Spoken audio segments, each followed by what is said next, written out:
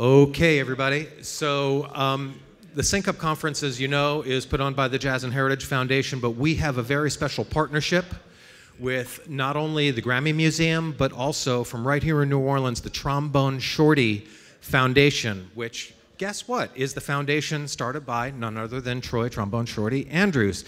And they are huge partners of ours, and if it were not for them, we would not be able to do this event this evening. So everybody, please welcome the Executive Director of the Trombone Shorty Foundation, Bill Taylor. All right, thank you.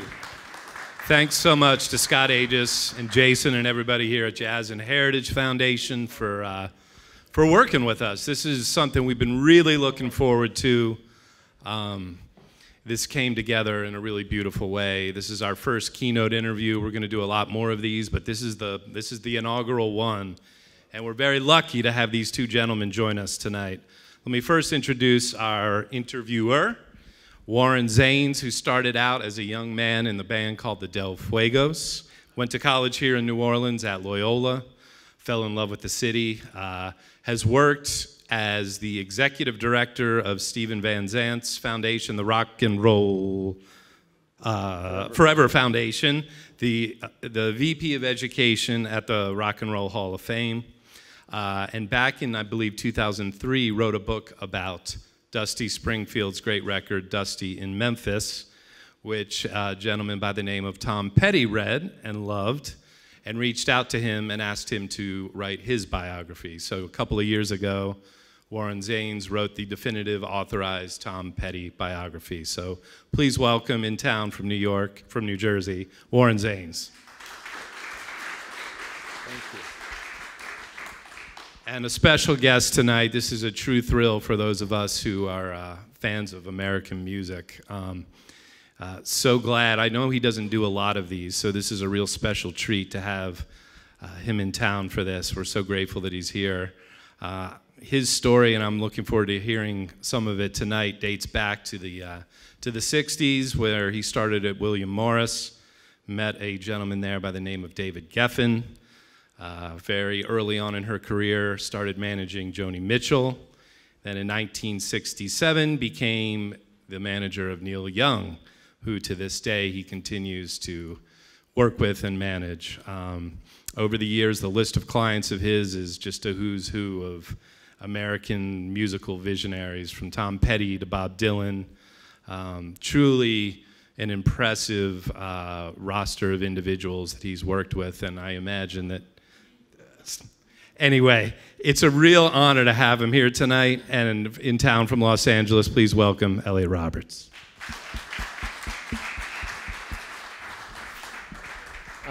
Check, check. Thank you, Scott. Thank you, Bill. Thank you, Elliot. This is a fun opportunity for me. I wanted to start by asking you, in the best case, what can a manager do for an artist? That's a toughie. What a manager is. Do I need this? Can you hear me? Yes, you do. Oh, okay. Yeah. Hello? Okay, good. Okay, what a manager does is very hard to identify because every artist is unique and every artist is different. And every artist gets handled a different way and has different needs. What I try to do is find out what the vision of the artist is and then fight for that vision. A manager's job is to protect the artist from everything around that artist, from the record companies to the PR machine to the radio to the internet. It's my job to make sure that their vision is as much intact as it can be in a world of commerce. It's from getting the record deal to finding out where and when they should play and how they play. Okay, there's an analogy I always tell about what a manager does. An artist calls you and he tells you, there's a mountain in my way. I can't write, I can't record until this mountain is removed.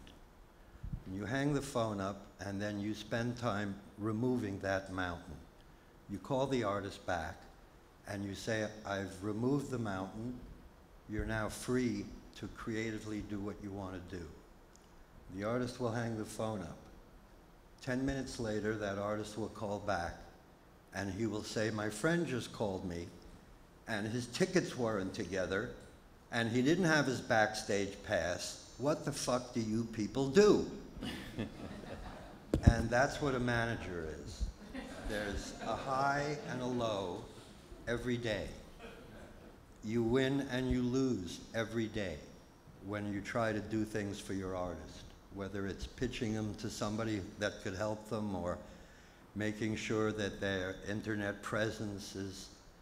The world has changed so much now that part of a manager's job is to see that your artist can make a living, because it's hard to make a living anymore when you're in a band or as a solo artist and you're just starting.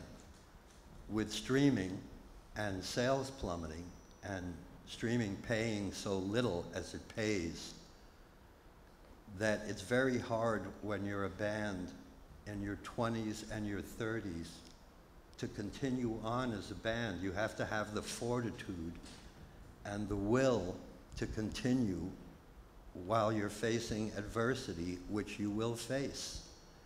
And it's a manager's job to take that adversity and make it something positive.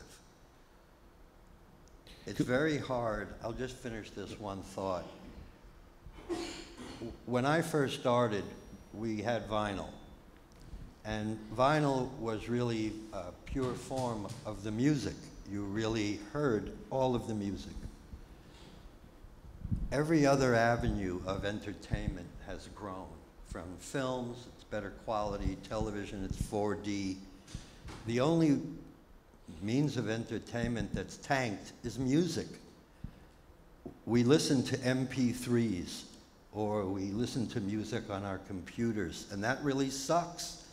It's only 10% of what's on the master recording. So the actual product that we put out now is so inferior to the product that came before the internet.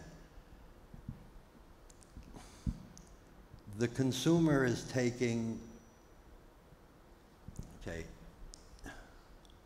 to make a living now in this age of streaming, a manager has to be, and a band has to be. I don't pick people who I don't think are incredibly into it, and are smart and creative. It's not just about the music anymore. It's really about what you can do beyond the music to reach fans so they're aware of your music. Because there's just so much out there right now that for a new band to start, you have to have a site. You have to have friends shooting on your iPhone your show and putting it on your Facebook or Instagram, or you have to continually work. So I pick my artists very, very carefully. They have to have a great work ethic. They have to really give a shit about the music, because they're the only ones who do. The record labels don't anymore. The record labels don't support artists the way they used to. They don't give you tour support. It's just totally up to you to be creative and to find ways to actually get your artist out there and have people pay attention to the music.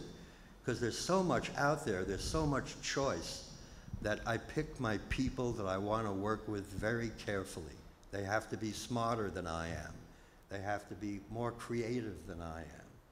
Because if you want to really fulfill an artist's vision, you need an artist who's thinking, who's actually committed, whether he's winning or losing, to going on and to getting his music out there and recording.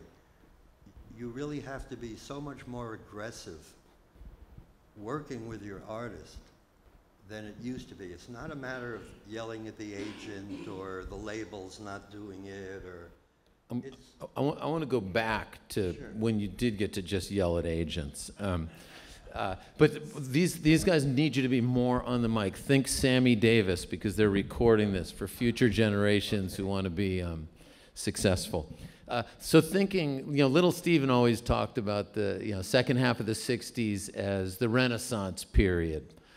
But in that period, whether you were a producer, an engineer, a manager, or an artist making records, there were no blueprints for what was coming. How did you figure out what you just described in terms of good management? What were your models, and how did you come into this as your profession? Part of being a manager, I knew shit when I started. I didn't know what a record deal was. Now you really have to.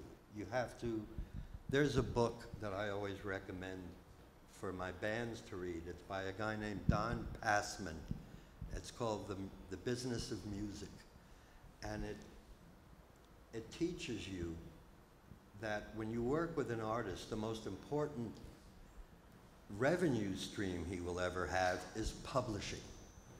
So you always want to make sure that you safeguard your artist's publishing, that you never give your publishing in order to get a record deal, or that you never give your publishing to anyone for money, because ultimately, in the years that will go by, the biggest avenue of money that you'll make in your 30s and 40s and 50s is going to be your publishing.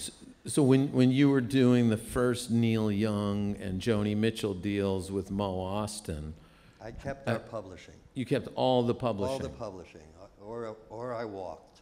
And what gave you the leverage to get that? I think he wants you closer on the mic.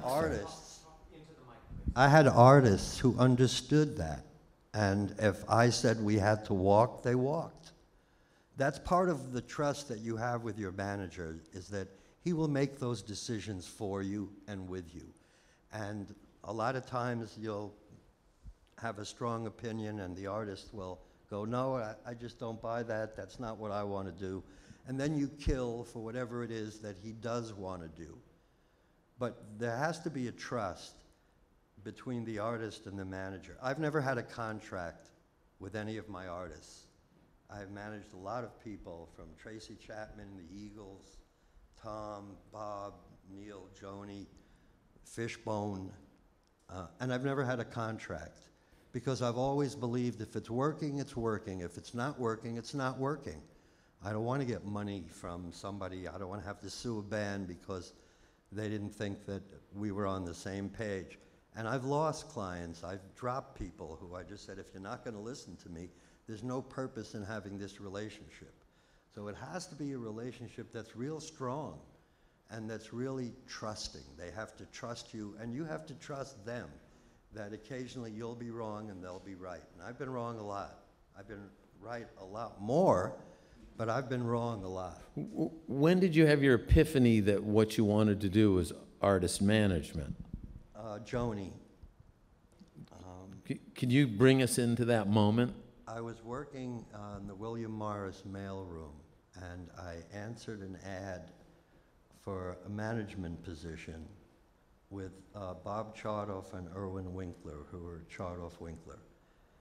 They ended up going into the film business and doing all the Rocky films and all the Martin Scorsese films. And in their office, they only managed comedians. It was Jackie Mason and Jackie Vernon and Stiller and Mara and the National Lampoon, the guys who started National Lampoon. They had one singer-songwriter, a Canadian Indian named Buffy St. Marie. And Buffy said to me, Buffy had just recorded a song of Joni's, and she said, Elliot, go to the Cafe A Go-Go. Joni Mitchell's playing there. She's opening for Richie Havens, and you're going to love her. She's really nice. I went down that night, and I saw Joni, and she sang the first 2 albums she had. Her set consisted of what ended up being her first 2 albums. And I went over to her after the show, and I said, I'm a manager. I don't manage anybody, but I'm a manager, and I'd love to manage you. And Joni was alone at the time. She would make her own travel arrangements and her own club dates, and it was just Joni, and she carried a guitar. So she said, you know, I'm leaving tomorrow for Detroit. I'm starting a 4-week tour. If you want to come with me and pay your own expenses, you can carry my guitar. And I did. I met her at the airport the next day, and we went to Detroit, a club called the Canterbury House. And over the course of the next 4 weeks, we met her ex-husband, who had stolen her publishing, oddly enough, and I got it back for her. And at the end of the 4 weeks, she asked me to manage her. And I made a lot of mistakes. I had her audition for the Johnny Carson show, you know, again, I was an aggressive young manager, but I didn't know anything. I didn't know what publishing was and what a mechanical royalty was. I didn't know what a good record deal was. How do you protect the artist? How do you write into that contract creative control so that you can actually make the kind of record you want to make? And you learn through error, unfortunately. The first record deal I made for Joni was 7 points. That's 7 cents on every dollar that came in. And out of that 7 cents, we paid the producer 2 cents. Who was David Crosby? It was David, yeah. So Joni netted a nickel on the first deal. I renegotiated the deal. I just don't want you to think I left it there. But you learn. Again, an artist asks you, how much do I make on a record sold? What's a mechanical royalty? You mean my publishing gets 10 cents on every track of every record sold? Yeah, you do. So you have to learn that. You have to actually be prepared to defend your artist, and the only way you can defend them against all these lawyers and the record company horde is to know what you're doing. And you only can do that really by experience and by studying, by knowing, reading, knowing what publishing is, knowing how to start your publishing company, knowing how to protect your copyrights. The artist's copyrights is the most important thing, other than his wife and children, that he'll ever have, because they're forever. They're 52 years, and then they're renewable. So that's where when you're in your 50s and your 60s, after you've done this for 20 and 30 years, that's what you have. You have your publishing. Those early songs, early catalogs will pay you forever if you've done it correctly and you've protected your artist. So when you went in to renegotiate the Joni Mitchell deal, at what point, how many records were out when you did that? Just the first 2? No, I was very lucky in that the very first month that after we were together a month, we went out to California to record. I had gone out and met with Mo Austin and played Mo a tape of Joni's. And he had a young A&R guy there with him called Andy Wickham. And Andy loved the tape and convinced Mo to sign Joni. And we went out to record. And the very first night of recording, we were in Sunset Sound, the recording studio in LA, and the Buffalo Springfield were in the studio next door. And someone mentioned that to us when we were in the studio, and Joni says, I know Neil Young from Canada, and you're gonna love him, he's so funny. And I was living on the floor of B. Mitchell Reed's house, who was a DJ in LA, on a mattress on the floor. So we went next door to the Buffalo Springfield, and Neil had just taken an apartment with 3 bedrooms. And so the next night, I moved in with Neil. He was like really gracious, and we became good friends, and pretty soon I was managing the Springfield. And then when they broke up, I managed Neil as a solo artist. So, and Crosby was the producer, and Stephen Stills was in the Buffalo Springfield. Warner Brothers had originally tried to sign Stephen Stills, yeah, right? No, he actually, what happened was the Buffalo Springfield broke up, and they were a Warner band. They were signed to Atlantic. So in order for me to get Neil out, we ended up trading Richie Furay into Poco and Stephen Stills to Atlantic. and Neil to Warner Brothers. So it's not unlike hockey. It took a lot of time to actually do that and free everybody and make those deals, but by the end of it, I was managing Joni and Crosby, Stills, Nash and Young. And this was all in a 4-month period, 5-month period. I was 23 and knew nothing. I mean, maybe less than nothing, because I thought I knew something, which is the most dangerous part of it all. How do you feel you gained their trust? Because that's a You just quite have a to really be conglomerate. transparent, and you only gain trust in time. Trust is not something that you do from Monday to Wednesday. Trust is something that is through adversity is built. And when you start a band, there's adversity everywhere that you look. And it has to be overcome. And if you're leading the charge of that overcoming, you gain trust. And again, trust is built up over a period of time by doing the work, by the band or the act feeling you are protecting them. You're not managing for your career so that you can do something else, that this is what you do and that you'll be there for them all the time that they need someone there for them. So it's not something that you just get. It's something that you, again, have to build. Why do you think that so you had Joni and Neil both on Reprise with Mo Austin. Mm-hmm. Why do you think that was such a productive period for the artists, for the label? At that time, Warner Brothers was the only West Coast label. All the other labels were out of Columbia, RCA, MGM, all the other big record labels were out of New York. But the music that was happening at that point was happening in San Francisco and LA. So, everyone was running to LA to get the Doors and Janis Joplin and the Dead and Moby Grape and all these great bands that were coming out of San Francisco and LA. So all the music that was happening, there was The Village with the Loving Spoonful and one or two other bands, but all the real innovative bands of that era were coming out of the West Coast. And Mo was the only West Coast label. So he had Hendrix, he had Van when he was young, James Taylor, Joni, Neil, were all Warner artists. So I think the big advantage he had was he was there, and it wasn't an A&R guy selling him any goods. You could actually go to Warner Brothers and meet with their graphic department and do your cover, and they were all right there, and because they were right there, you really got the impression that they cared about the music.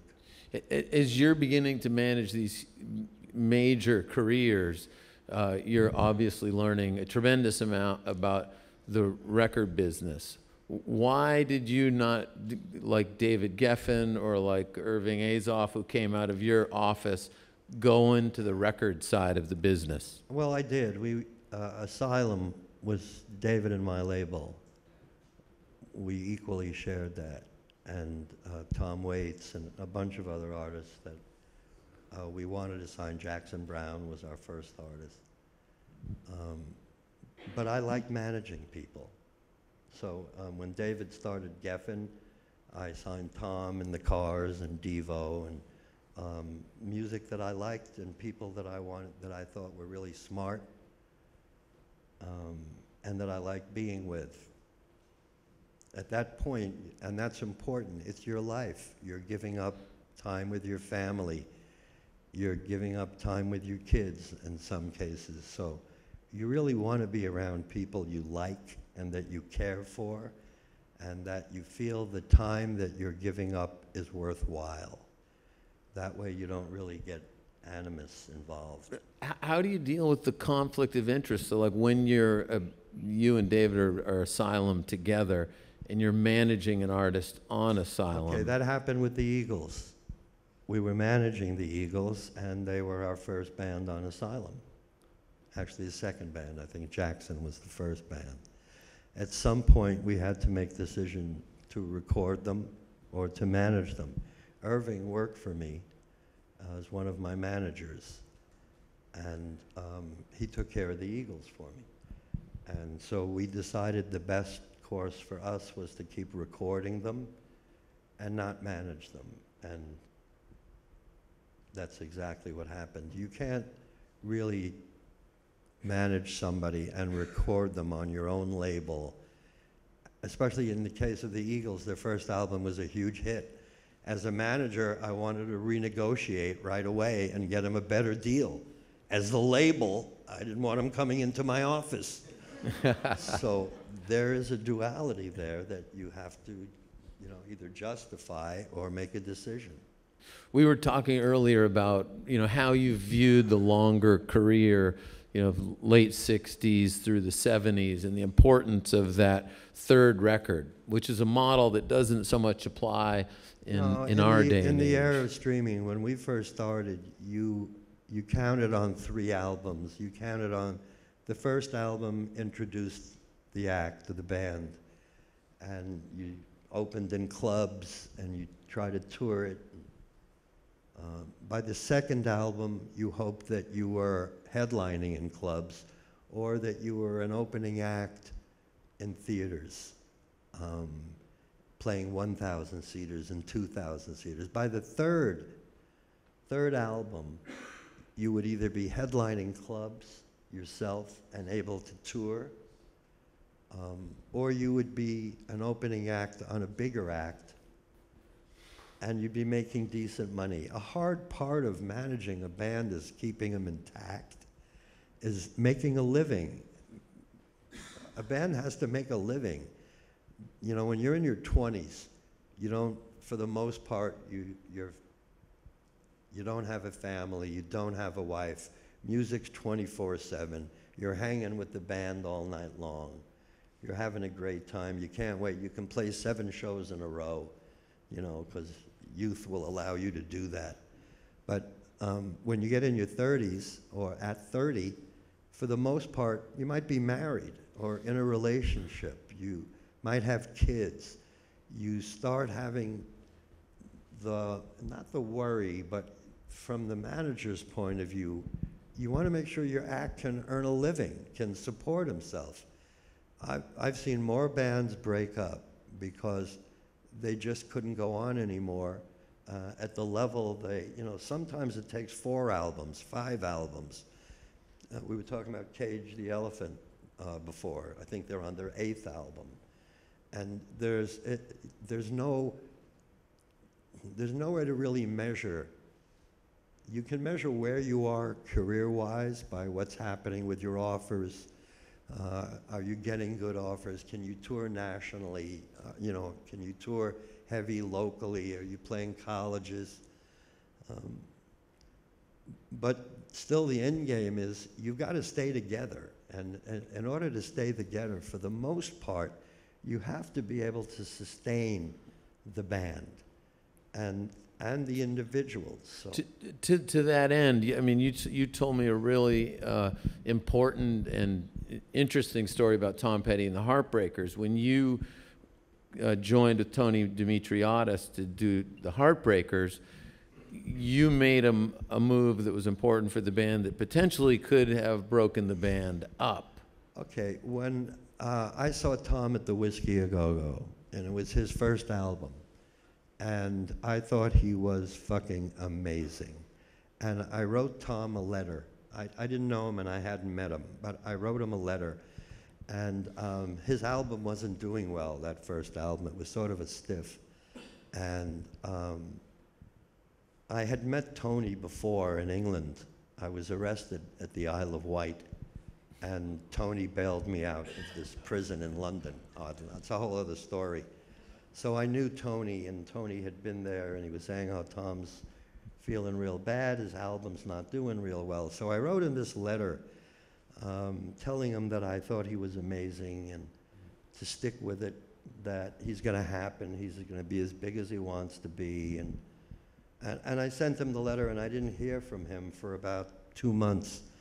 And then he called me, and he said, can I come in and talk to you? And he came in and with Tony, and I took him on as a client, and I hired Tony. who is now one of the best managers. He's been with Tom forever. Had been with Tom forever, unfortunately, since Tom's passing. But so I started working with Tom and Tony. Tony was my tour manager, and Tom was the artist. But the thing. Okay, then we had I'm just giving you a little background before I get to that fateful meeting. I want to get to the gritty stuff. Okay. Then we did Damn the Torpedoes, which is a very, very successful album for Tom. And we were in the middle of a lawsuit when we did that album. So it was not for a record label. We were suing ABC.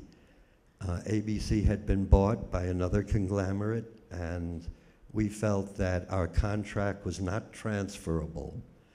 And so I paid for the album myself, and we recorded it while we were in court.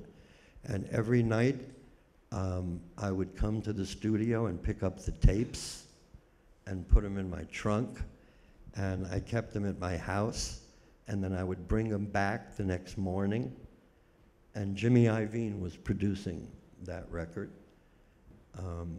And we won the lawsuit, ultimately, and we put out Damn the Torpedoes on Shelter, which was Denny Cordell's label. Then we started to be successful. And all the onus on this was on Tom. Tom was writing, Tom was singing lead, Tom was playing guitar, Tom was doing all the press. And in those days, everyone was equal. Everyone shared everything. No one got any more. They shared publishing, they shared live income.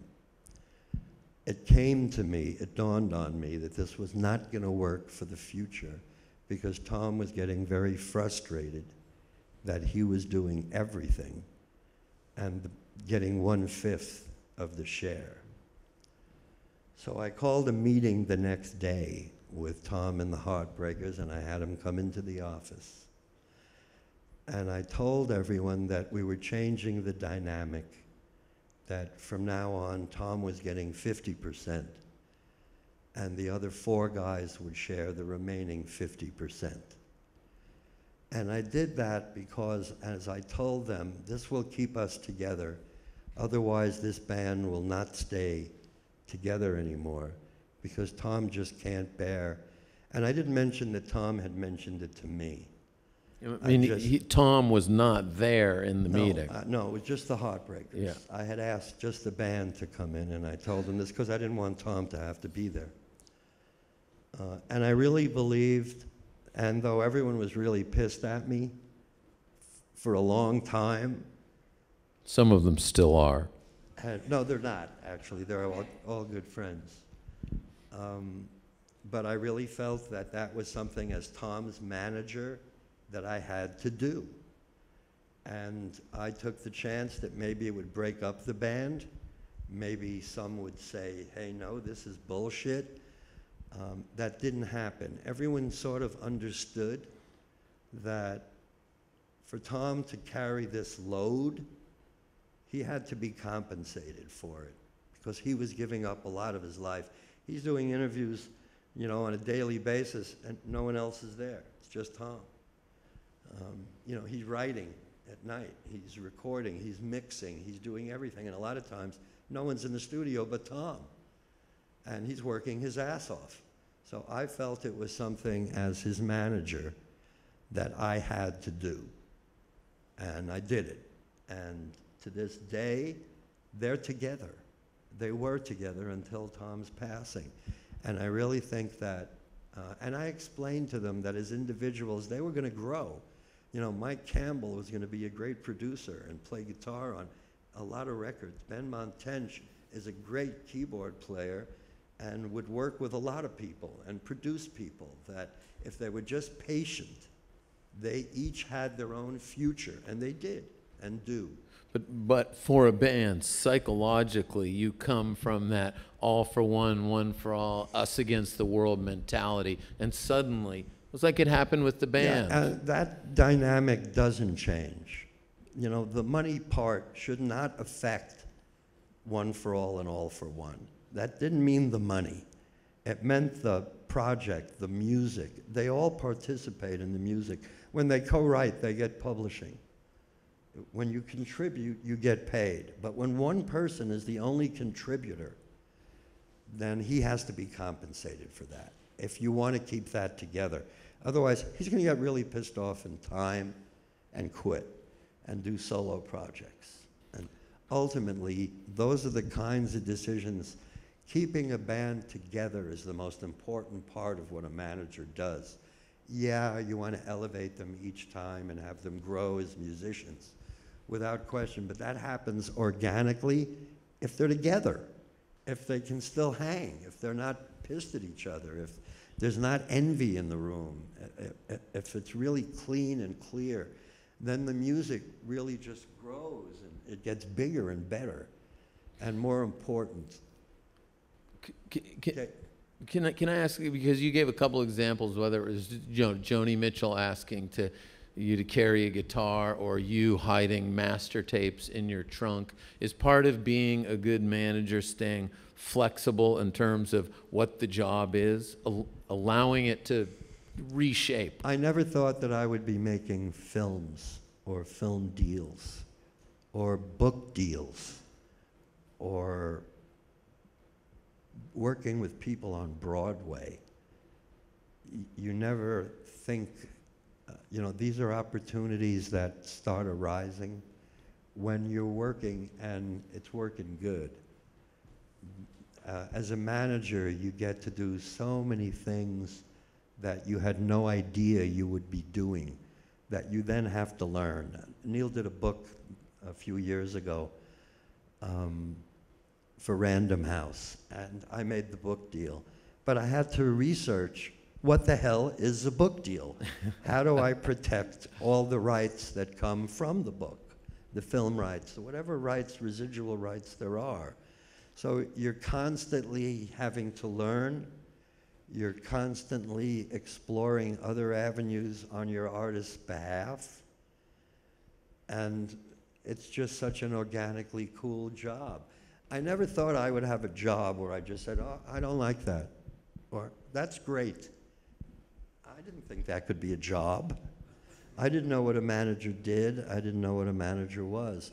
I had met Albert Grossman with Peter, Paul, and Mary when I was in college. I went to Bradley University for 1 year, and I was on the track team, and I worked in the gym, and Peter, Paul, and Mary were playing in the gym that night. They were doing a concert at school in the auditorium, and we were setting chairs up. And I noticed people kept walking over to this man who had these glasses and long, long hair. And they would talk to him, and he'd say something, and they'd leave. And it happened all night long. Finally, I asked somebody who he was, and they told me that's the manager of Peter, Paul, and Mary. And I went over to Albert, and I asked him, hi, and I was just this kid in school, and I asked him, hi, I'm Elliot Roberts, which was my name then.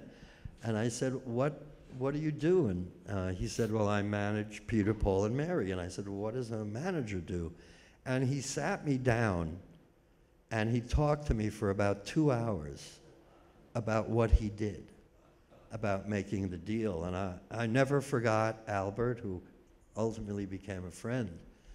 And I never forgot how cool it was that he just was able to sit there, walk out, get high, come back, and it was his job. That was his job. I went, gee whiz. What was at the heart of his philosophy of management when he talked to you at that time? His basic philosophy was the same of mine. Follow the vision of the artist, because that's who has the vision. If you're true to the artist's vision, you will get it right. If you start screwing around with it because you think you're smarter than your artist, which is never the case, you'll fuck it up. So you really have to find out, what is that artist's vision? Is it be a star? Is it he just loves to make music and he doesn't give a shit where or when? He just wants to play? And I've tried to work with people of the latter, people who music is the, I've been very lucky that my muses were Neil and Joni, and that's who I started with. I made a lot of mistakes. I fucked up a lot of things because I was very young when I started with them. But I learned that the creative process doesn't come from me, it comes from the artist. And you have to recognize what it is that they really want. What do they really want to do? Everyone has a different goal on why they get into music and how important music is. Okay, in my mind, music has been so devalued in the age of the internet that it really sometimes makes me sick. What we listen to now, all other avenues of entertainment have grown. Films are, you know, amazing now. The way they can have these superheroes and the techniques. TV is 4K and 4D, and you know, it's amazing. Music is an MP3, which sucks. The MP3 is 10% of what's on a master recording. Literally 10% of what's on the master recording, and that's our norm. And now music seems to be regulated to, you know, something you do while you're on your computer in the background, or it's sort of watching what's happened to music and what we sell now, the actual product, is so inferior to what we used to sell as a product, just physically as a product. The labels have so fucked this up. And the main reason is, can I just do this? It'll take a second. When streaming started, and when Napster started, and pirates started, they all started at the same time, the beginning of the internet. And none of the people at the record labels were internet savvy. They're music people. They were about the music. They didn't understand what the internet was and the power of the internet, that a guy in Sweden could start a service that had every song you own on it out of Sweden, and you could put it on your computer and actually access it. And that's what started to happen. So the labels, when Spotify and other streaming services started, the alternative was either make a deal with us for shit money, or let the pirates steal all your music and you'll get nothing. And the labels fell for that. And so they made these horrible, horrible streaming deals that pay the artists on 1 million downloads, on 1 million hits, $12. Now, there aren't many artists that get 1 million hits, but for a new band now, in my era when I first started, and I like to think this is still my era, but you could make a living on selling CDs and vinyl. CDs didn't have cassettes or vinyl. You made a living. It actually paid you money. You had mechanicals, and you were actually selling product.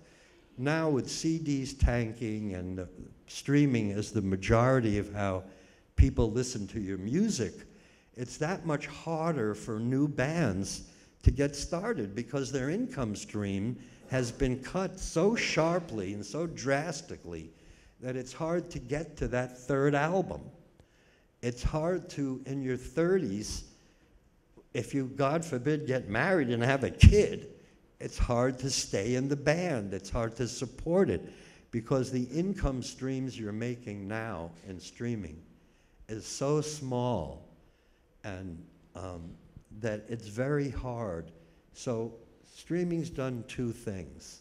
It's devalued the sound we listen to, and it's taken away our money. And we let it happen. It just happened. And it's happening as we sit here and speak, that our music's devalued. We listen to MP3s on our iPhones like it's great. It sucks. Again, it's 10% of the real music. But you think that, and I'm not looking for a silver lining, but it obviously puts an emphasis on what can happen at the level of live performance. Do you think that will force people to think a little bit more about what they're doing out on the road, what they're doing in terms of putting on a show?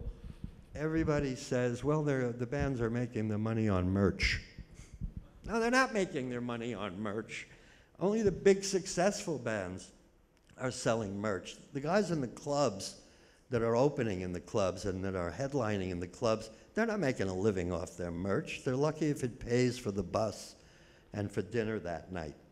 You know. But I just mean on the level of people, you know, in order to rise to the top, to be seen. Okay, to rise to the top now, you have to be so much more creative. You have to be everywhere. You have to be on Facebook, on Instagram. You have to have people shoot your shows, your friends, on their iPhones.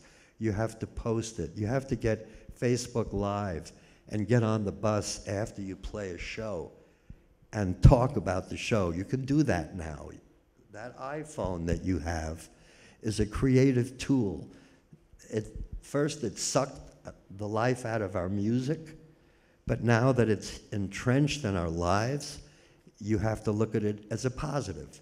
Now you can film your show. You can go on, there's apps now that allow you to go live from your bus or your car as you go to the next show and talk about the show. I told you about there's two girls who recorded for me named Tegan and Sarah. I don't know if you know them, but they're two of the smartest, most creative people on the planet. And we had a lot of trouble with their record getting people to pay attention to their music. And they started doing these shows after their shows. They would carve trees out of cardboard, and it would be Florida. And they would interview each other and other bandmates, and they were funny and charming. And they started doing these podcasts every night after their shows. And pretty soon we could see their fan base was building. People were coming and telling their friends about how funny these two girls are and how smart they are and cool. And they built that up to, by the second album, we were able to do over 300,000 records because they worked at it 24/7. They never stopped trying to promote themselves in a smart, creative way, not in an attacky way. And that's something you have to do now. As a new act, you have to try to be everywhere because there's so much out there. You know, everyone with a computer has something on SoundCloud or on Bandcamp. And there's thousands and thousands of bands out there. How do you get them to pay attention to your band?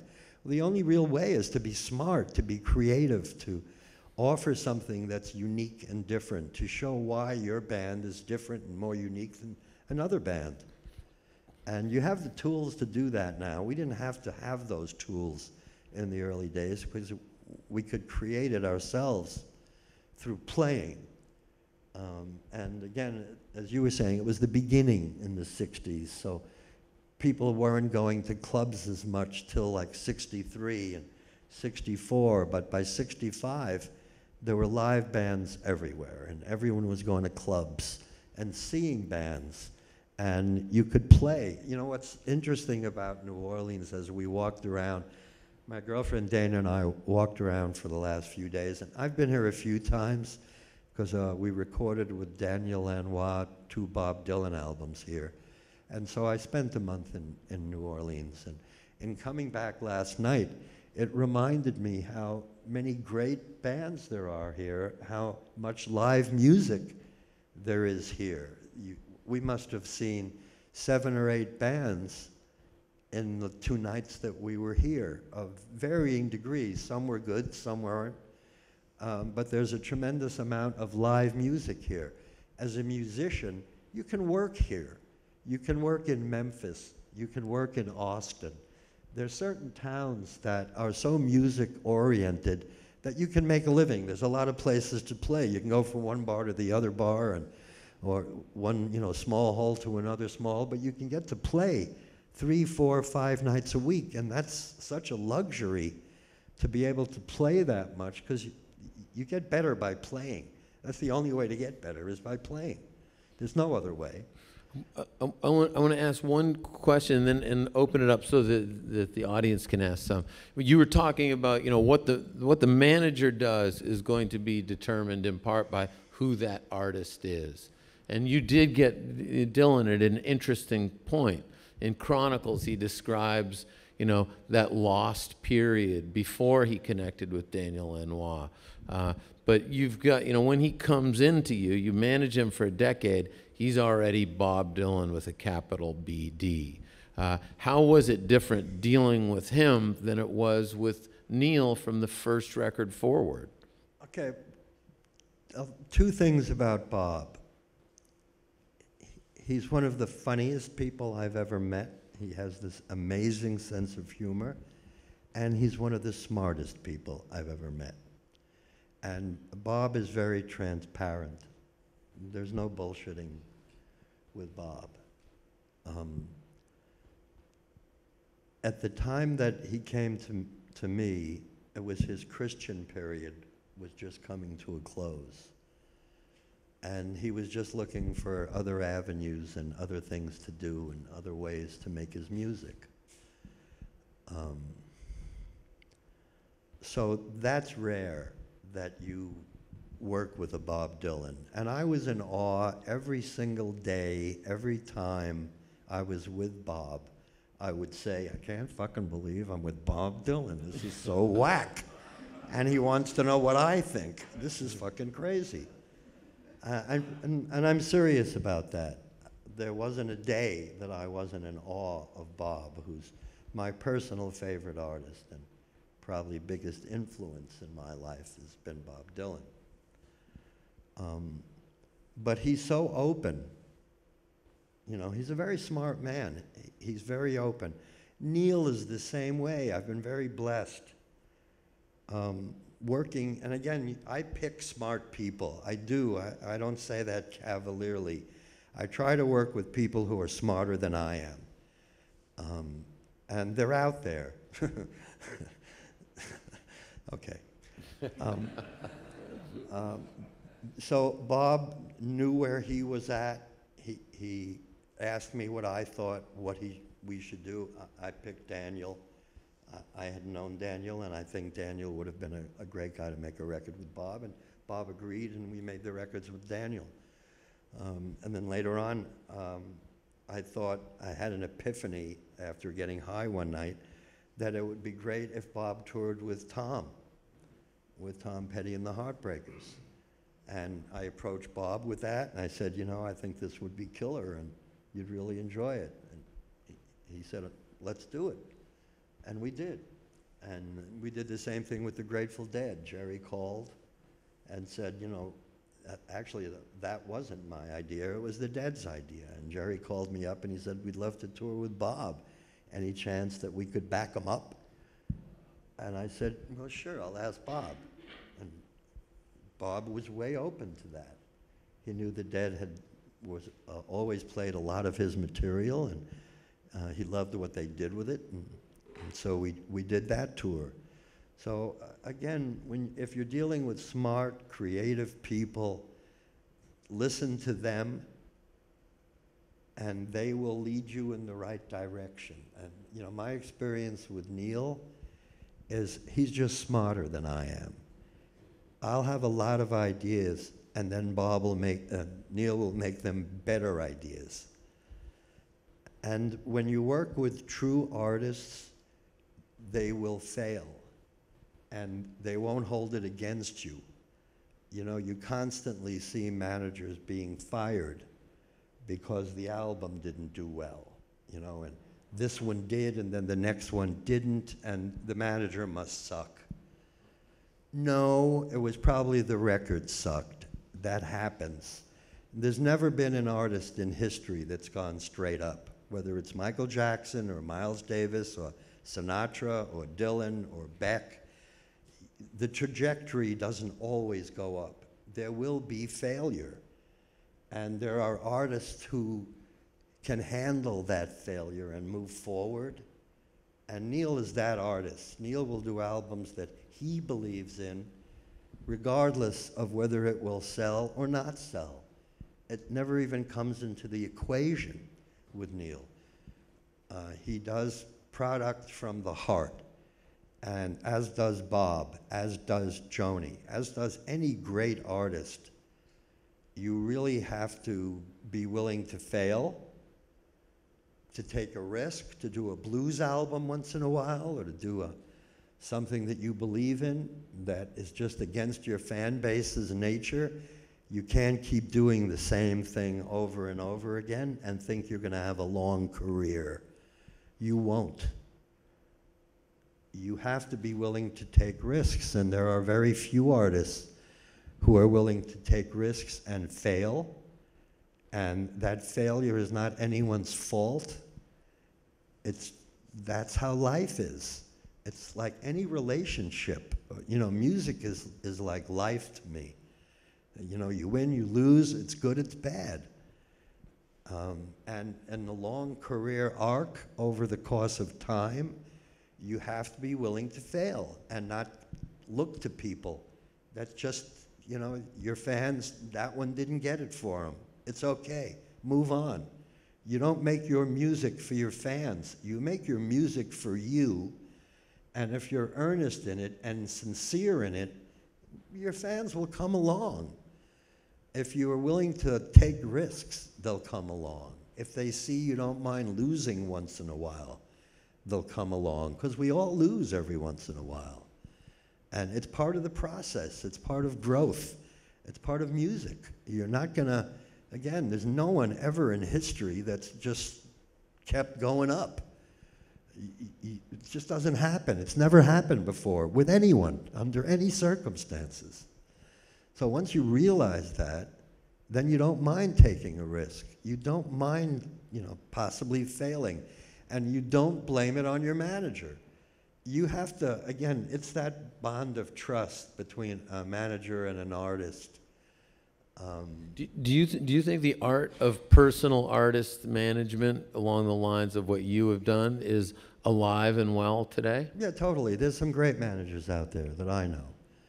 John Silva is a great manager, is very, very good. Tony's very, very good. John Silva manages Beck. Foo Fighters. And Foo Fighters, and God, he has so many great artists. There's good managers out there. You know, in the 60s, most of the managers owned a bar, and that's how they became managers. There was a band that played their bar that was good, and everyone, well, that band's going to happen, and that guy became their manager. There weren't managers per se. There were, you know, Albert in New York and another guy who I love named Harold Solomon, who was a folk manager who managed Baez and Judy Collins and a bunch of the early girl folk singers. There weren't promoters then when we started. They didn't have anyone in Detroit or Chicago or Philadelphia. There was, Bill Graham really started that. Bill took San Francisco and promoted in all the venues in San Francisco and paid you, and there were beverages, and there was a dressing room. You could pee. It wasn't you really felt that he cared about, he was glad having you at his venue, and you were going to get a square shake. He had good sound systems in all his venues, and that caught on. And then pretty soon you had a string of really good promoters that kept that same for the artist mentality. There was the cellar door, Jack Boyle, and who had Washington and a little of the South, and Don Law in Boston, and Larry Maggot in Philadelphia, and Ron Deltzner in New York. And they all took Bill's model and upgraded music because... Yeah, something that was not there got built and remained. I mean, I feel like looking at the moment we're in right now, we don't know where things are headed. The former model has crumbled in many ways. But could you say that on some level we might be at one of those points where the next thing is coming? No. Well, the next thing is here. Now you have Live Nation and AEG. And that's about it. They own everything. And I didn't mean they're that. good people. But they bought everyone else out. Everyone I just mentioned got sold to Live Nation. But just like the music, whether it's Elvis Presley or it's punk rock or it's hip hop, the next thing comes from the margins. It does not come from the center. No, same in business, wouldn't you say? Yeah, a little while ago you had Golden Voice. Now Golden Voice championed all the early punk bands and the Pearl Jam and Soundgarden and all that period of bands was Golden Voice. Golden Voice got bought by Live Nation. So you really only have two major promoters now in the entire country, Live Nation and AEG, and they're good people, and I play for them. You know, they own nearly all the venues. They literally own nearly all the venues, all the amphitheaters across the country. So the business has changed dramatically. Is it good or is it bad? Gee, I don't know. It's different, I'll say that. On a much smaller scale, though, you do see artists putting together tours using the social media and doing house concerts at a much smaller level. Yes. But Again, it does if seem like you're- the grassroots possibilities for both management, touring, building a career, however much smaller that career is, they've increased. The internet has done that. It's given you a reach that's not just to local, but it's national. Now you're in, you know, when we go online, we just did a show with Neil, a live show with Facebook Live called Hometown, which is a concert we did in Canada, and it was around the world. We were able to do it worldwide, and we had over 8 million people viewed it online. And so, yeah, you get those opportunities at the larger level, at the bigger level. Those opportunities aren't afforded young bands and bands that are breaking in. They're just not there yet. So you have to use your own creativity, your own sites, your own Instagram, Facebook. You have to use every tool that's available to you. And you have to expose as much of your music in these points as you can so that people know you exist. You know, it's not necessarily harder now than it used to be, but it's very different now than it used to be. I think you have to be a lot more creative as an artist now than ever, because there's such competition for that. And music has been, I always go back to this because it still pisses me off so much, how much music has been devalued, that it's, now you're on your computer and you know, you play your playlist and you work on your computer and you're not really focusing it. It's like going to a concert and shooting it with your iPhone, but you never really look at the stage, at the live guy who's right there. You're looking at him through your phone. It just seems so stupid to me. But yet, that's the norm now. That's what's happening. So you just have to be more on your ball. You have to be more aggressive. Your manager has to coordinate more. You as an artist have to be more creative. It's not just, I wrote this song and I'm playing the song. It can't end there anymore. Now you have to go figure out, what are you going to do on social media? How are you going to get people to come to your show? What are you going to do to get them to come to your site on a regular basis? When you come to your site, if it doesn't change after 2-3 days, after people come to it, they don't go to it anymore. They've seen it. So it has to be active. You have to keep changing that and adding stuff and walking around downtown with the band and just filming it and then putting it on your site. Or, you know, you have to do things that are non-musical, that we never thought were connected to your music, to bring people to the music. And the music that it's bringing is inferior fucking music. It's just not a good product. You know, Neil and I started a company. Neil started a company called Pono, which was high-res audio. It was a high-res audio player, and we sold high-res audio downloads. And those downloads were off master recordings. They sounded exactly like the master, exactly. They were 192.24, the higher resolution you could get. And it sounded amazing. It got sunk because people weren't interested in high-res audio. And the labels charged 3 times the price for a download of a quality download. It's 99 cents for an MP3, which sucks, but it was $2.99 for a high-res download. There was no rationale to it because they cost the same to deliver. It's a file. It doesn't cost any more to deliver high-res than the MP3. But the record labels, and we never were able to set the price. The labels set the price. And they made us charge $2.99. So it was 3 times the price of a regular download. So to get the real shit, something that sounded really good, you had to spend $2.99. Or you could spend 99 cents and get 10% of that same master recording. And that was out of fear. Fear the labels had of the streaming services. So they ended up making really, really bad deals with all the streaming services. To this day, those deals are in effect.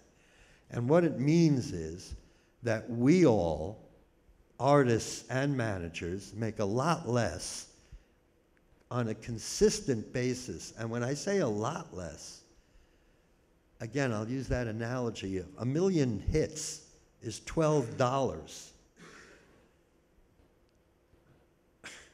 I'm sorry, I've got to take a second. That blew my mind. So it's that much harder to, you know, I know this is getting lengthy now. I wanted to do a Q&A if anyone wanted to ask anything, but so to button it up, it takes a lot more to keep a band together on a manager level. You know, it just takes more hard work, and you have to be aware of it and conscious of it, that your band might be in their 20s or 30s or 40s, and they have to make a living. They have families to support. How do you keep that unit together and still, if you're struggling? And it's tough out there. Sometimes it's the 3rd album, it's the 4th album, it's the 5th album. If you stick to it and you can stay together and keep making music, if the music's worthwhile, it will get noticed. It just sometimes takes a month, a year, 3 years, 5 years. There's no rationale for how long it takes. But if you stay together and you grow as a band, you will happen and you will make it. It's just you don't know when. And it takes a long time, possibly. So how do you stay together? How do you keep this band together? How do you make them so that they can earn a living? And there's ways to do that through publishing and through administration deals. And you just never want to ever give up any of your ownership of your publishing. That's your birthright. That's what you have to live in when you're 50 and 60 and 70. If you've been successful as a band in your 20s, 30s, and 40s, your publishing will allow you to live very well, even if you never play again in your 50s and 60s, because your catalog will throw off enough publishing income that you'll be able to do very well.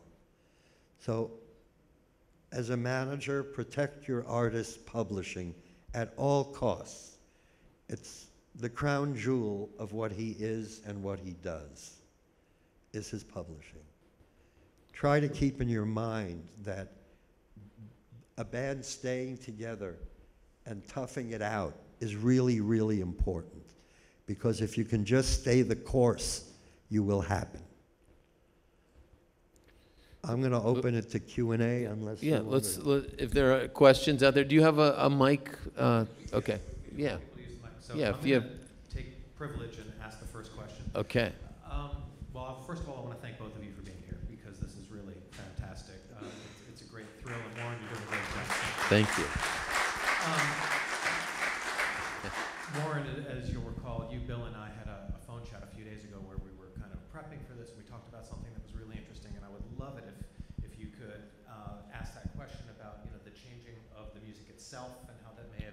the industry. But before you do, if I have one question I would love to hear the answer to. Elliot, you said earlier when talking about record labels that you didn't want to go to a label. You like being a manager. Well, after the Asylum thing. I would just love to know, what is it about being a manager that you enjoy as opposed to other aspects of the business? And are there any particular personality traits that are helpful if you're a manager that help you with success and longevity? Okay, that goes back to the mountain story. You take a lot of abuse on things that you think are inconsequential compared to the overall thing you think you do. Like, I think I guide careers. I don't worry about backstage passes being fucked up. But they do, and you have to take it the same way. You have to be able to take punishment, because you will fuck up. And when you're fucked up, you will get called on it by your band. And you have to own up to it. You know, again, it's like I say, I really do try to work with bands who are, okay, Rick Ocasek was the Cars. Rick is so smart, really brilliant. And there were two guys in Devo, Mark Mothersbaugh and Jerry Casale. Two of the smartest people I've ever met, and the most creative. So when you're working with those people, you have to not think you know more than they do. Even when I was a big manager and Devo just came to me and they were a new band, it took me an hour and a half to know that Mark and Jerry were smarter than I am and had more of a vision of what they thought Devo was and where it should go. And the concepts for the band were theirs. So Rick Ocasek and the Cars was the same way. Rick had a vision for what it was. He handed me demos that were the full album. Literally, they were demos he did at home, but they had every part in it. The bass, the drums, the keyboards, and the guitars. They were all there. All the band had to do was go copy the demo. And there are certain artists that you want to try to work with that just get it. They just are, they leave the office and they go home and they're writing and they're working and they come in the next day and they go, I want you to hear this. For me as a manager, it's like, what an honor to work with Dylan and to sit there and have Bob play and talk ideas on what the next tour should be or what we're doing or where we're going. That it gave me great satisfaction to work with Tom and Neil and Joni. And I've been very blessed to work with the people that I've worked with. But why wouldn't I want to keep doing that? I mean, to sit with those people on a daily basis, to talk to them on a daily basis as I do, it's like sometimes I can't believe that I do this and that I'm uneducated and stupid and still am able to do this. That I have a great deal of respect for artists. I have a great deal of respect for the work that they do. And that goes into being an artist because it's not easy. You get a lot of people passing on you. You know, you get a lot of turndowns. It's hard being an artist. It's hard thinking that you're in a competitive environment with other artists. Because for me, what Scott was alluding to that we were talking about was I was saying that, you know, sometimes the music itself can affect the form that management takes. And, you know, with Neil and Joni, you're coming into the intimacy of the singer-songwriter moment, and a new model of management comes that you're at this kind of forefront of that is also much more intimate.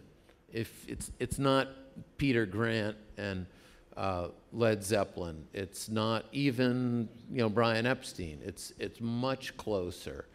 Do you think that's true, that the music can sometimes affect what form management takes? Oh, without question. Again, every artist is individual, and there's no formula on, you have to do this and you have to do that. There's just no such thing.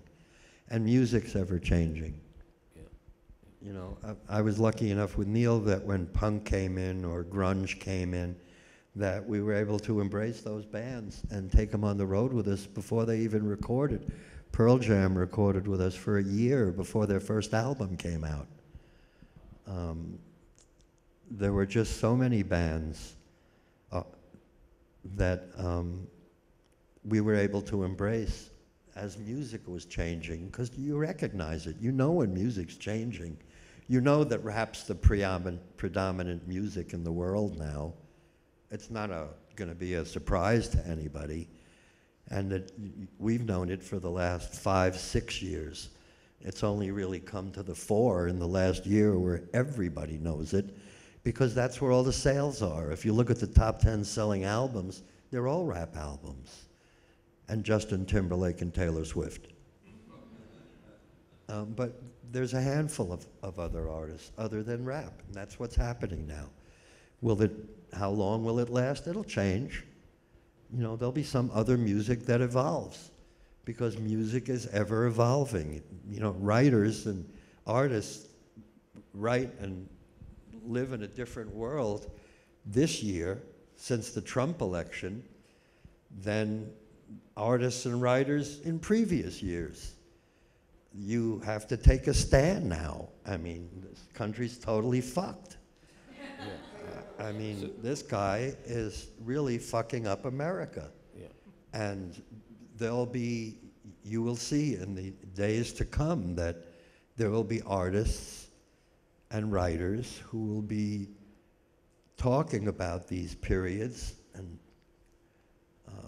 in a unique way, because we're in a unique time. Punk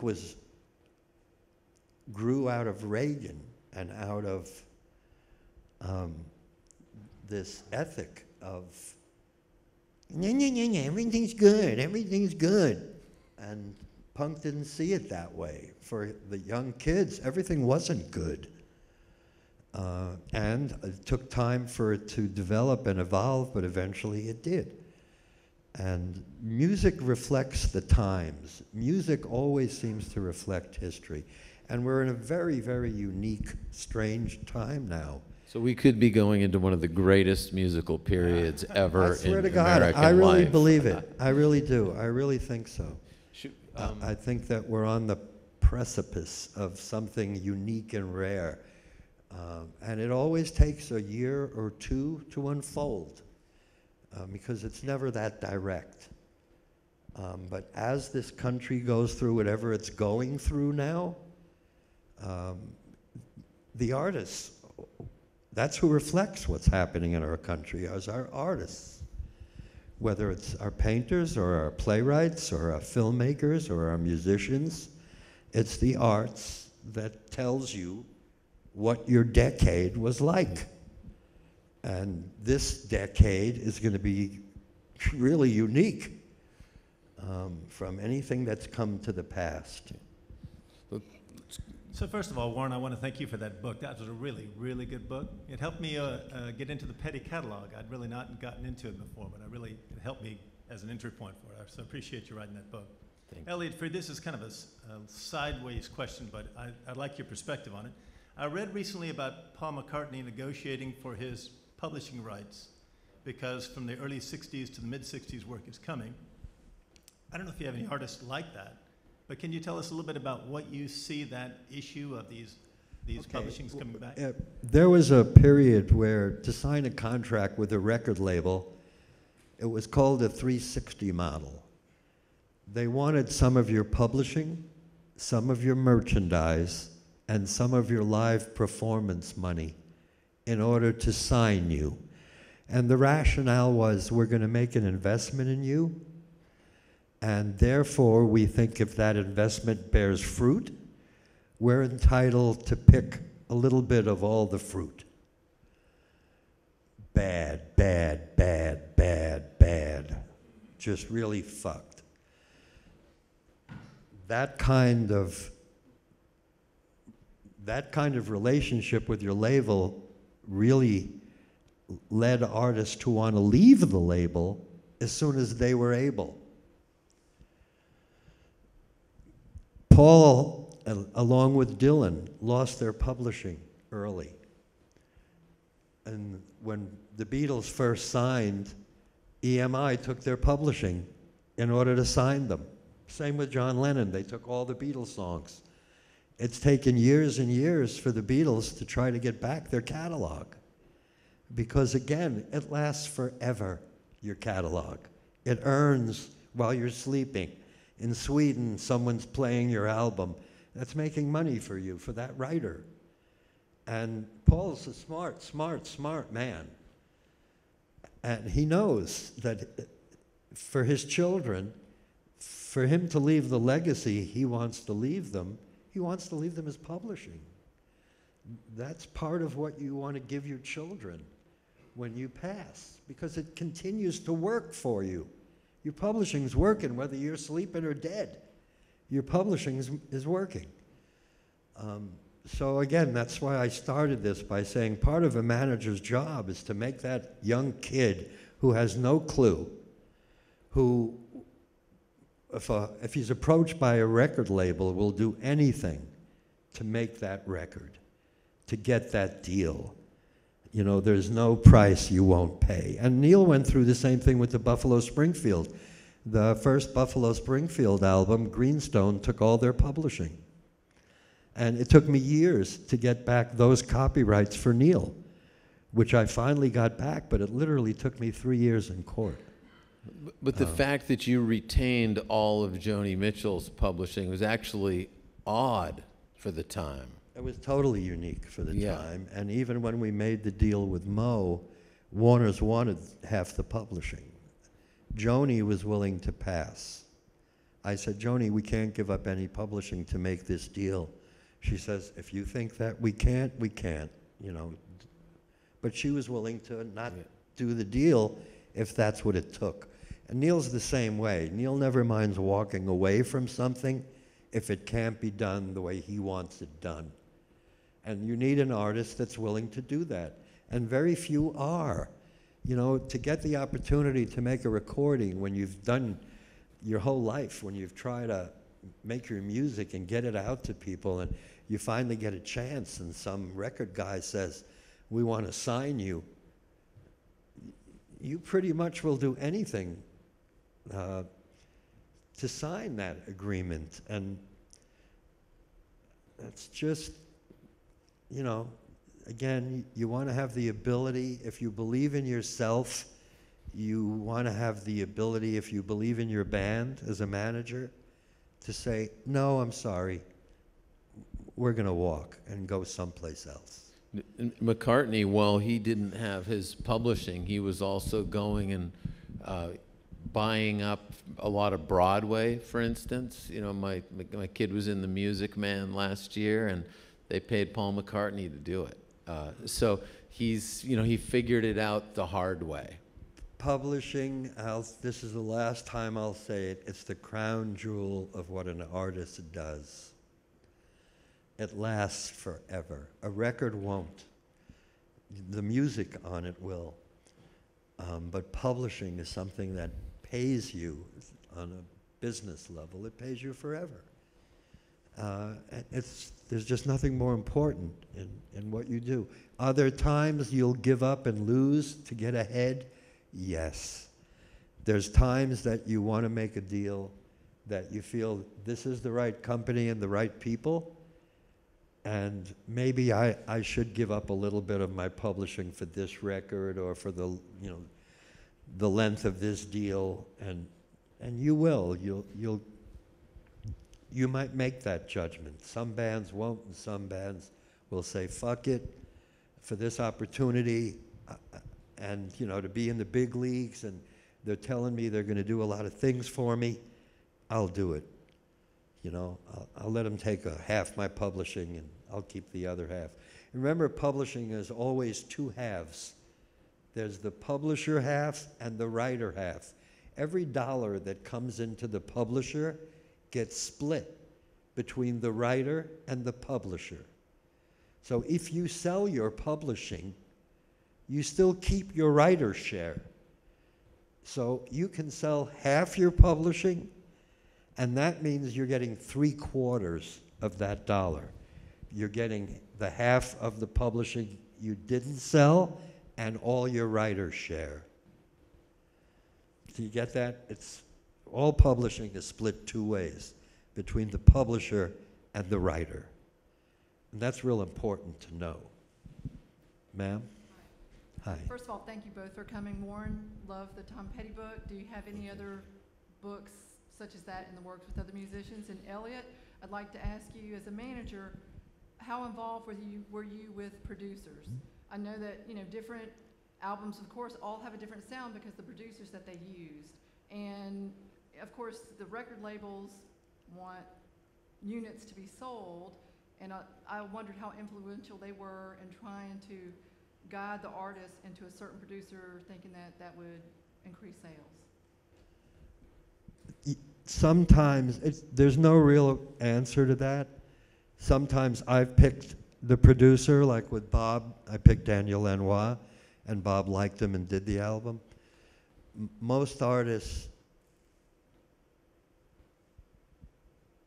will listen to a record they really like and see who produced that record for the sound texture of it and the quality of the vocals, and they'll ask who that producer is, and they'll want to work with them. Sometimes the label will have a producer they've had success with who they like, and they'll suggest. For me, I'm an artist pick a producer guy. I like the artist to pick the producer he'd like to work with. There's certain guys, you know, Rick Rubin, who we all want to work with, who, regardless of your style, Rick is a really great producer. He concentrates on your vocal sound and on the texture of the music, and he's really sonically above other people. And so a lot of people want to work with Rick. There are a lot of producers like that. Daniel is one, Lanois is one. There's really a lot of really good producers out there, but it's very personal, because you're in that studio alone with that with your artist, with that producer, and the producer's job is to get the best out of you, which might piss you off sometimes. He might keep saying, no, you're not really there yet. I'm not hearing what I need to hear. I'm not getting what I need to get from you. It's a give and take. It's not just, here's the song and I'll play it. So it's very personal who you pick as a player. With Tracy Chapman, I'm forgetting his name now, which is horrible, but he produced the Joan Baez album that Tracy really liked. And so I put them together. But normally the artist will suggest a record that he really loves the sound of, or I like when the artist picks the producer. And you meet them and you talk and you play them your music and you hear what they think of your music and how they visualize it. And then you make a decision. You don't just call the producer and go, I'd like you to produce me. You go, here's the material.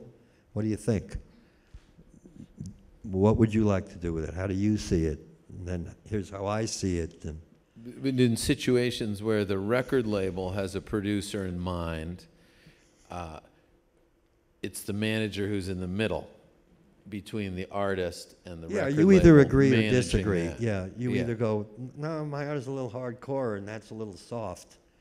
But it can also be a point of negotiation where the artist might feel inclined to go with that producer because the label wants it.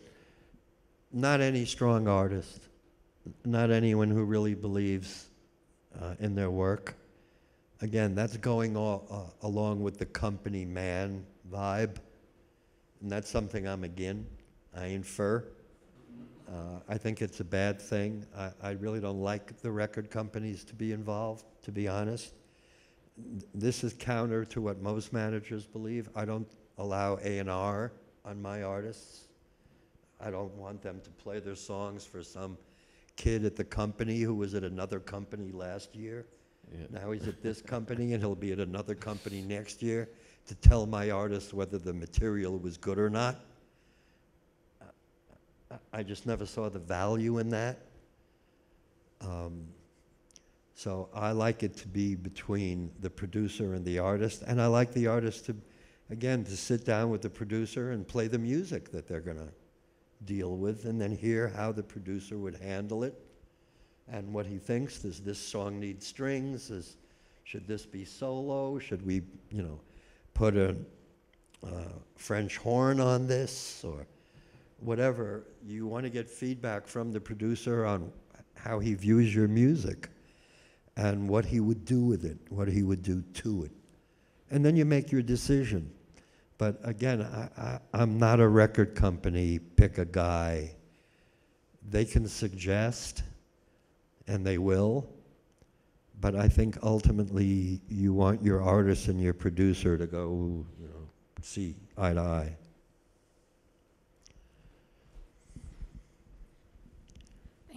Thank you both for being here.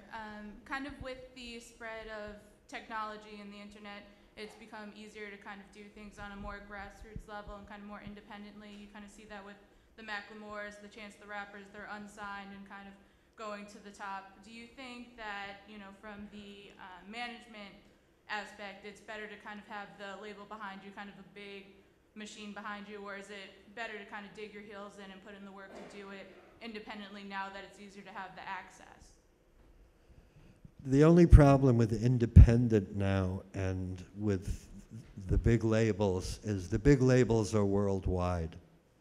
When you're an independent label, you're here, and you have to start making a lot of administration and licensing deals for the music throughout the world. So you really lose the ability. First, Chance the Rapper and Macklemore are probably the only two you could name, because there really haven't been very many that have come through the internet only. There's maybe a handful of people, this hand, that you can say that about. Independent bands have the luxury of being a little wilder, but you have to be more creative. You have to use the internet more. You have to do more what Tegan and Sarah did. You have to be more creative on how you reach your fan base. You have to be more patient, because the money's, it goes back to my theory of when you sign a band, you expect to make money in the third album. And when you're in the independent world, that's just as true. Only you have to be more patient. You have to be more willing to stay the course, because it takes a little longer in the independent world to actually get the attention from, and you can't eliminate radio or even the streaming services or even iTunes and Apple from how they support music. It's the sound of what they've done to me that gets me so angry, how they've devalued what I held in such high esteem, where music is something you do while you're on the computer as the background. Music used to be, for me, on the forefront at 12 o'clock, at midnight when I came in, or whenever it was. I put on music that was important to me, that made me think or feel, or made me feel better, but music played a real important part in my development and in my life. I just don't think that's as true now as it used to be, because there's so many other things out there. And I don't just mean gaming and other sites, and it's just, again, the product that the labels and that we're all, it's so inferior to what it used to be. And for this age of technology, and I'm assuming that it's going to change, that 3-4 years from now, Apple will come out with a iPhone that has a great DAC in it that could play high-res music or that could play real quality downloads. It'll happen. It's just not here yet. But it will happen. But we sell an inferior product. And that's how we start. When you start selling an inferior product, you're at a big disadvantage. And we sell an inferior product. We sell a product that's an MP3 that's a piece of shit. It just is. It's just literally 10% of the music. So it doesn't make you feel. If you play an MP3 really loud, it hurts your ears. When you play vinyl really loud, you want to get a Pepsi and have a hit. You want to relax. It sounds real good, and it's time for a drink. So, you know, when you start that we're selling an inferior product to the marketplace, it puts us at a disadvantage. It will happen again. We will get better and quality sound in the future through technology. I'm confident of that. I just don't know when it's going to be. So that part does, you know, you talk about a producer in the studio, and then you listen to it on an MP3, and you're not hearing what that guy did. You're hearing 10% of that. If you get an album that you like and that you've been listening to on a download on your iPhone, and get that album and play it on a vinyl machine, buy a piece of vinyl. CDs are a little better than MP3s. And even a CD, play a CD next to an MP3. You'll hear more. You'll go, oh wow, I didn't even know it had the drum part there. And you hear the shh. You just hear more air and space. You just feel more, literally. And so, you know, you go through getting a producer and spending a lot of money in the studio, and then you listen to it on your computer. Huh? It's just all illogical now. There used to be a chain that made sense. You went in the studio, you recorded it, you made a master, you listened to it on a quality machine. You heard quality music. That's just not where it goes now. How many people in here listen to vinyl more than another form? Most people don't have vinyl machines. Yeah. I mean, we like to think that there's a ton of people listening to vinyl, but the reality is there isn't. Not percentage-wise, it's such a small percentage of our business. But the sound quality is 5 times, 10 times better than your iPhone. Reel-to-reel is even better. Who has reel-to-reel? Raise your hands. No. One guy, one good man. Yeah, you just won't find that. Again, we don't value music the way we used to subconsciously. It's around us, we hear it, but we don't have the value that music used to have. It just doesn't. Now it's background music. It's something to do while we jog on your iPhone. You know, it's something to do while you're on your computer. You can have your playlist and play it and groove while you're not really paying attention to it. So people don't seem to give a shit as much about the quality of the sound. And, you know, that's a drag, to be honest. It just is. Do you think people care as much about the quality of the song, though? Do you think that? Yes. Yeah, songs are songs. Music is still good for the soul. There's no doubt about that. But I'm talking about the audience in this devaluing. Because I feel like when I teach my students, I feel like, yes, their experience of music has changed dramatically from what I grew up with, but the way they value the song there's a thing of continuity there. I agree with that. Again, the song still is important in your life. There's still certain times of your life when you want to hear something that brings you up when you're down, or that's reflective, that you're going through, you broke up with someone. There's still going to always be songs. Songs are songs. Songs are precious. They're jewels. They're great. Songs are the real deal.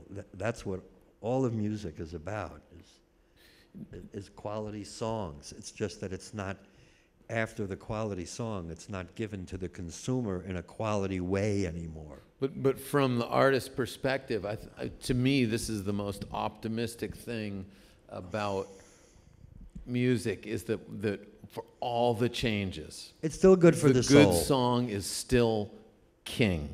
Without question. A good song will surface. A good song will last for years and years and years. Publishing. If you guys don't feel guilty when you go home and listen to MP3s, Music's music. There's nothing better. I love music. There's nothing I'd rather do than sit back and listen to really great music that I love, and I have a lot of my own personal favorites. We were just talking about, Dana and I, when we're at home, we listen to Garth Brooks. I'm so embarrassed to say that loud, but we discovered Garth 2 years ago. Maybe we were a little late, but and we listened to it on Sirius XM. We have the Garth channel. And Sirius XM is not as good as an MP3. It isn't. It's a level under an MP3. Yet we listen to Garth, and we love his music. We love his songs. We get it. Then I went and I bought albums so I could hear it on vinyl. And it was a world better. You got to hear all the nuances of his vocals. And he's such a great vocal stylist. can we do one last question? We got one last question here.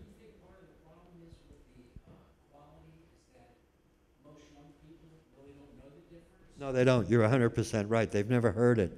They've had, it's been Apple all their lives. They've had iPhones all their lives. Convenience opted over quality. The idea that you could have 1,000 albums in your pocket, even if they sounded shitty, was still a marvel when it first came out. And it was a marvel. But the idea that, I have 4 boys. I have 4 kids, and they range from now their mid-20s to their 40s. And they're Apple kids.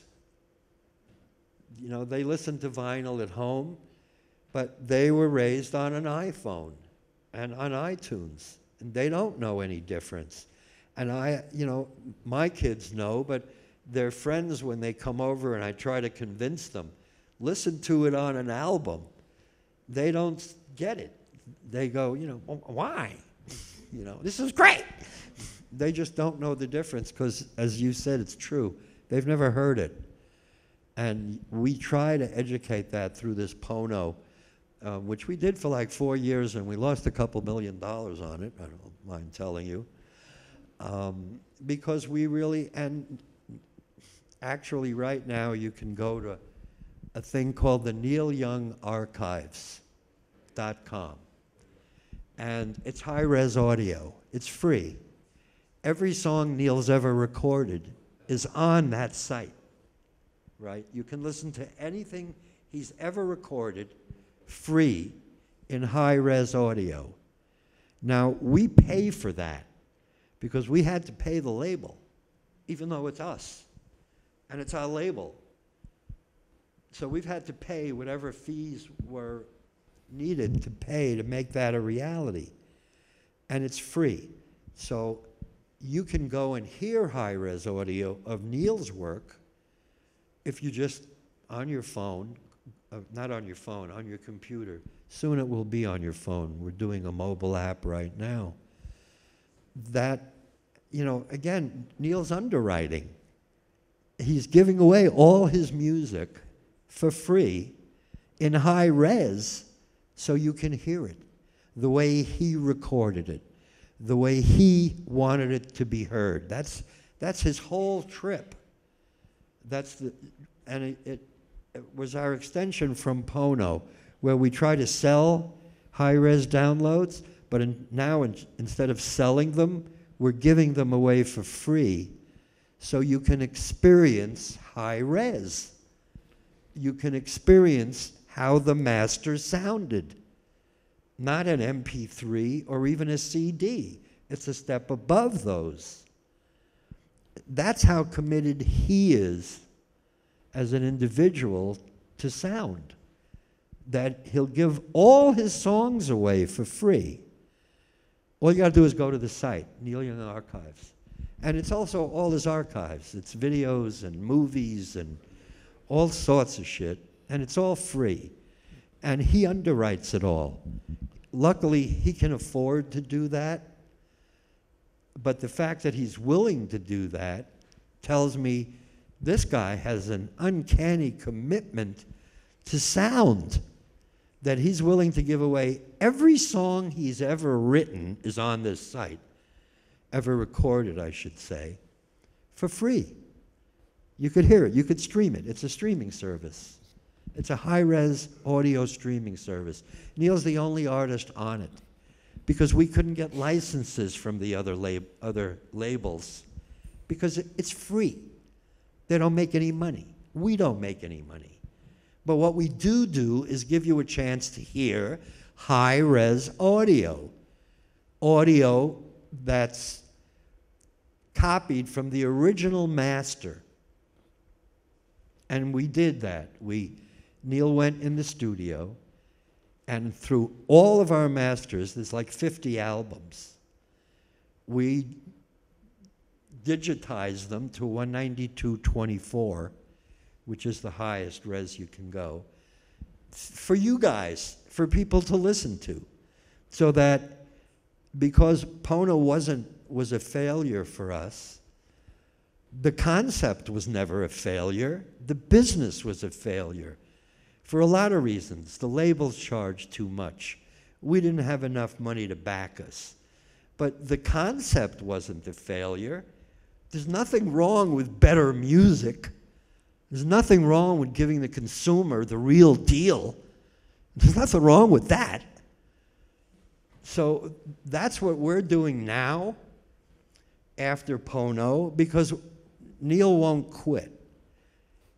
He doesn't think that because Pono didn't work, you shouldn't get high-res audio, that you shouldn't be able to hear his material, and Neil's real serious about his material, the best way humanly possible. And that's what he's done. And he spends hundreds of thousands of dollars to make this happen, for no reason other than he wants people to be exposed to the real deal. Because music has been so much a part of our lives and so important to us, to see it devalued is not acceptable. It's not that it's heartbreaking, because we don't just feel bad. You want to do something about it positively. And what he's done is put his money where his mouth is, and that you can go to the neilyoungarchives.com and bless your heart. It sounds great. Great, thank you. Elliot, I want to thank you, and I want to thank all of you for coming down. But Elliot, it's been a total treat, and we barely touched on Devo. We barely touched on the Cars. There's much more we could have done, but thank you for being here tonight. And thanks to all of you. Thank you.